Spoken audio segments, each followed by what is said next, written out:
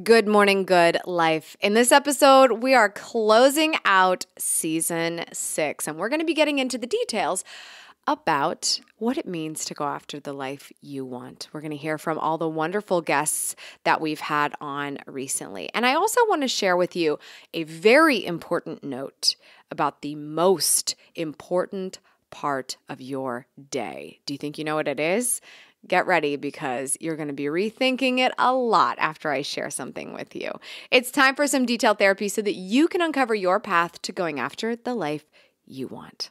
She's an award-winning YouTuber and best-selling author, obsessed with helping you go after the life you want. I like it. Join her as she seeks out the stories and strategies Give me every little detail. of extraordinary people who found success. I'm going to get emotional. Oh my God. Welcome to Detail Therapy with Amy Landino.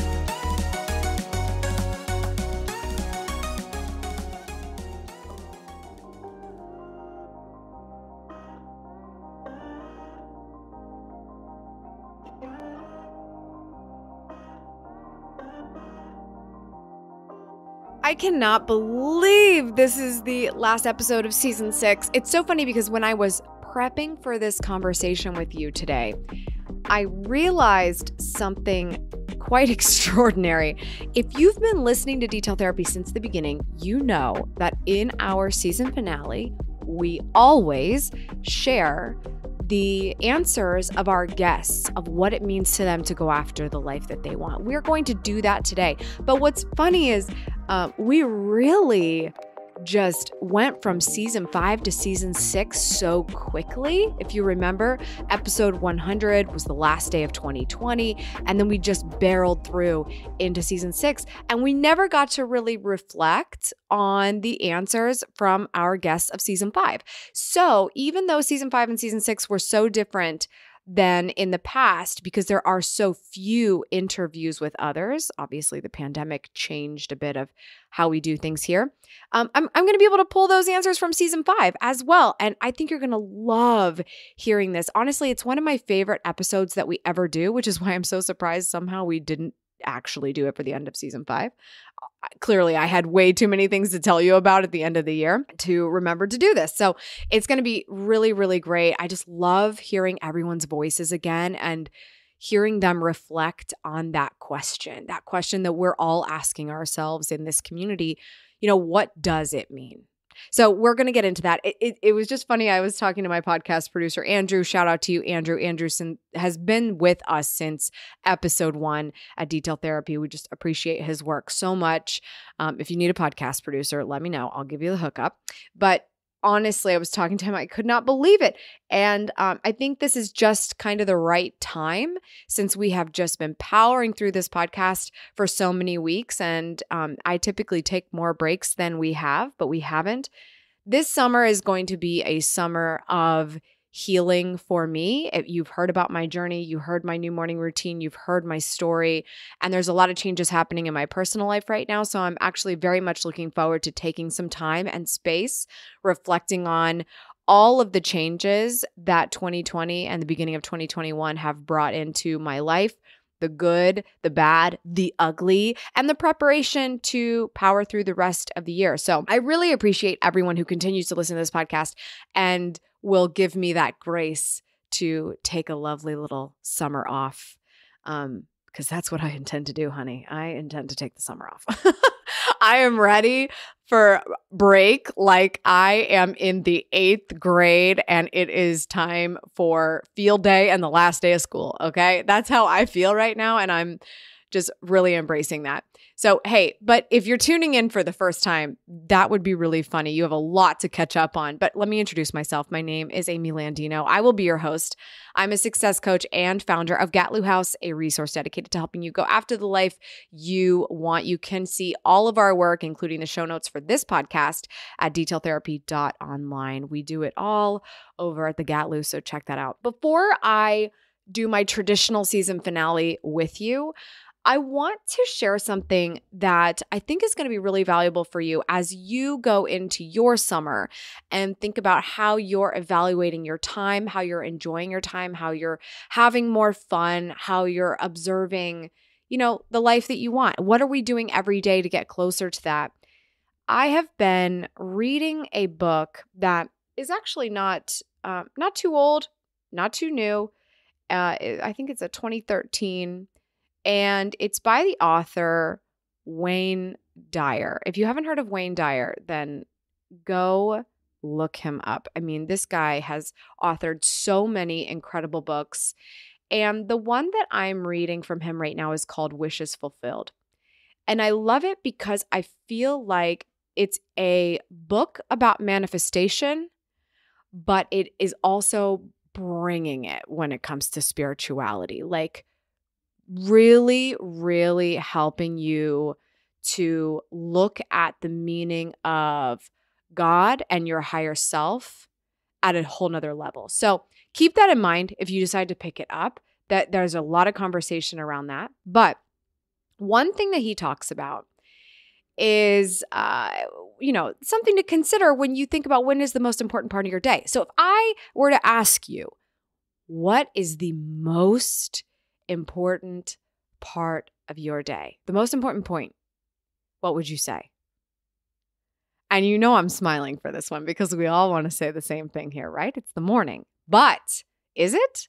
Of course, I would say yes, it is the most important part of your day. But the reality is it's the most indicative part of your day because it tells you what you did the night before.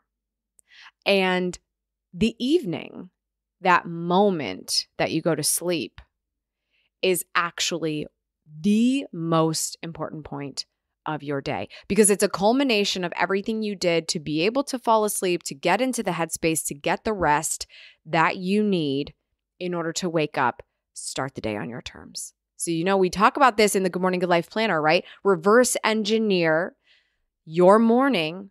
It starts the night before. How do you get there? So the reason I'm bringing this up is Wayne in Wishes Fulfilled kind of brought this to my attention again in a whole new light.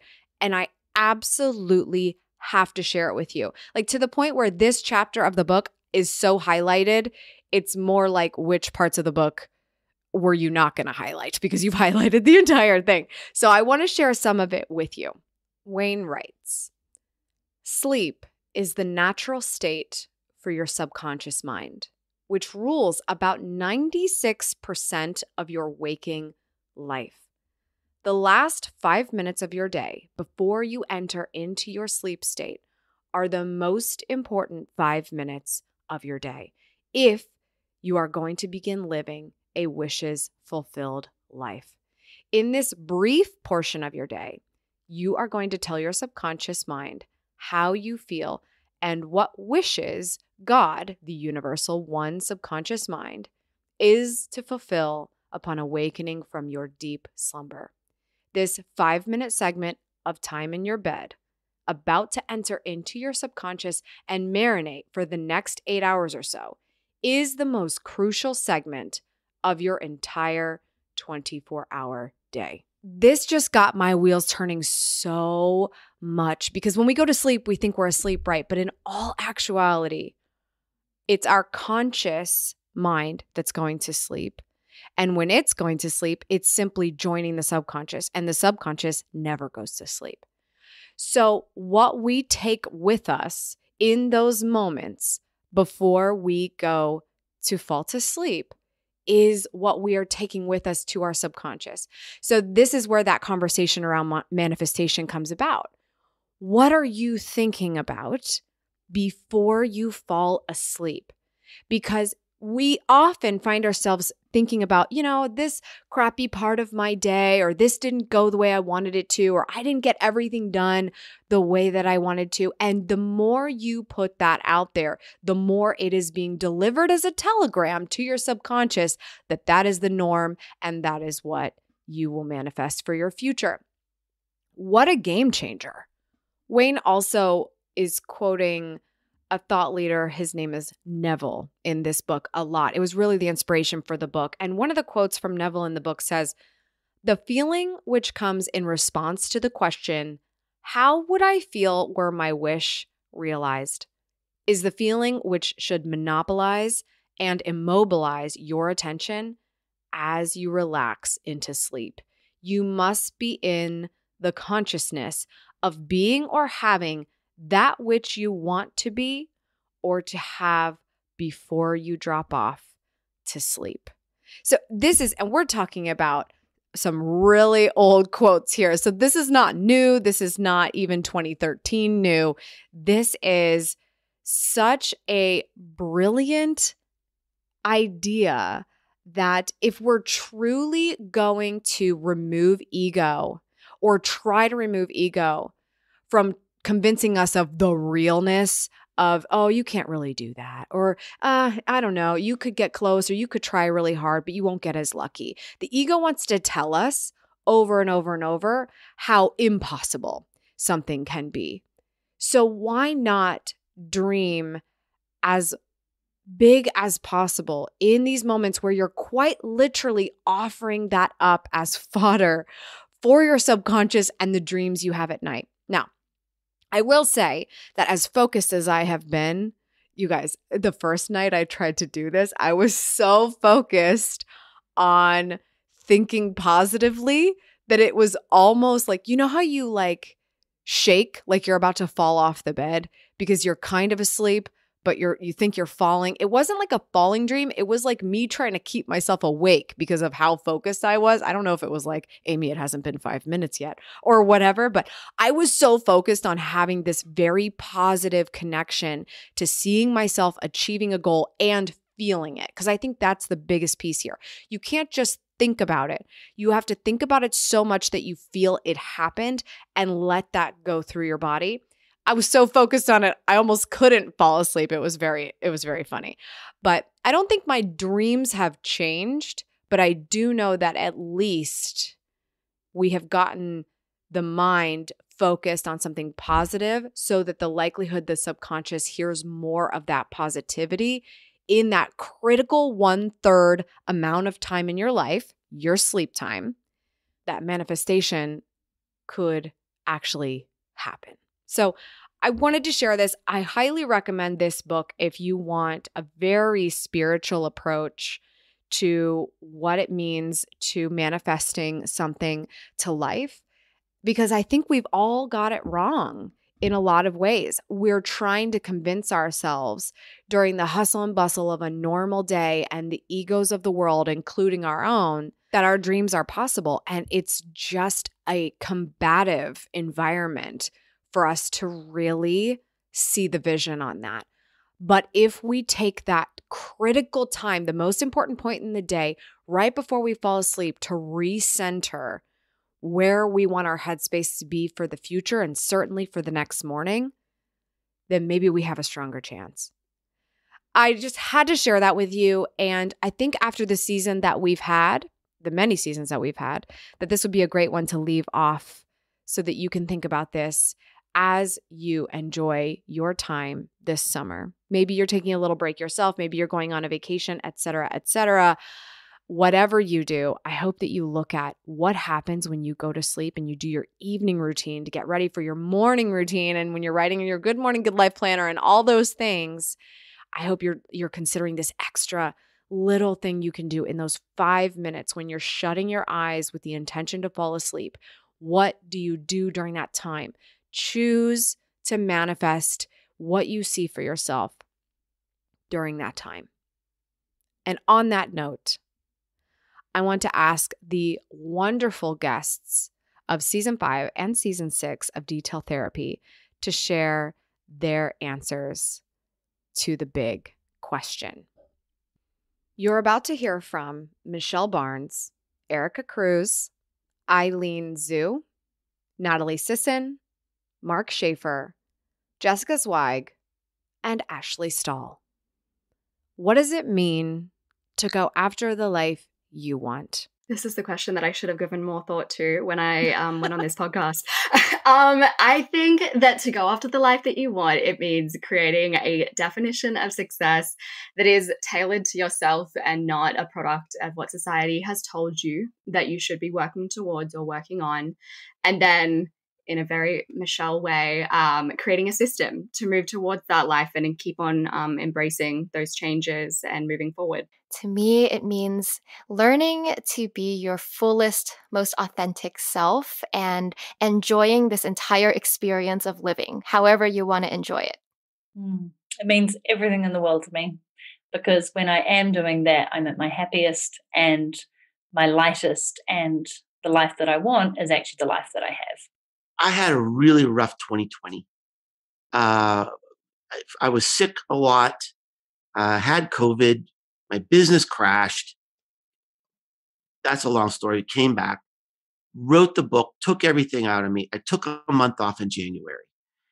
And what I tried to do was really take a month off of work.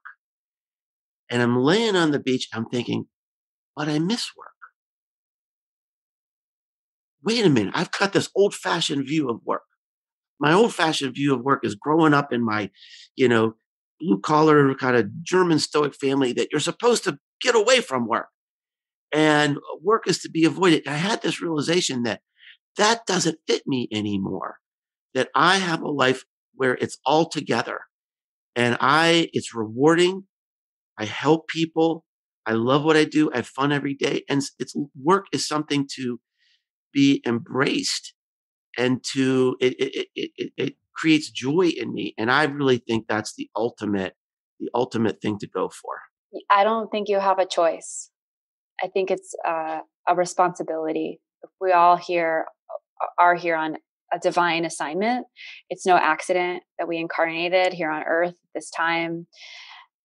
Given what's going on in the planet, we have to use our gifts and follow our purpose and build the life that we want. Because if we're building a life that we want, that means we're inherently in service and making a positive impact and doing good work and doing good. And so I don't think it's maybe I'll go after the life I want. It's not a choice. It's like not an option. It's like a must have responsibility. And that to me is what it means. And that's honestly what drives me every single day.